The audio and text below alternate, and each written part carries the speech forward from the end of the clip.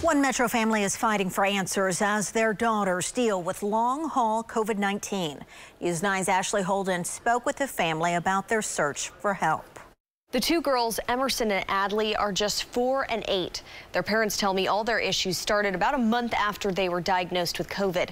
Now they're having to go out of state to find help. We've got to fight for them. We've got to fight for answers. Susan Barnes and her husband Chris have been trying for months to help their two daughters.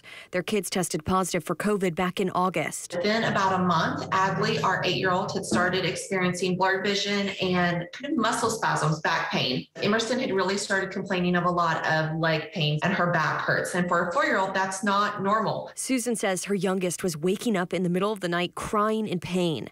Then Adley developed severe stomach pains. I told Chris, I said, I'm calling the doctor and we're going in and I'm not leaving until we get some answers. After constant doctor's appointments and blood work, they narrowed the girls' issues down to long-haul COVID. We really found out there's not a lot of help for kids. The closest pediatric post-COVID program to Oklahoma is actually in Houston, Texas. So that's where we're going to be headed soon. You give them like a plan of action.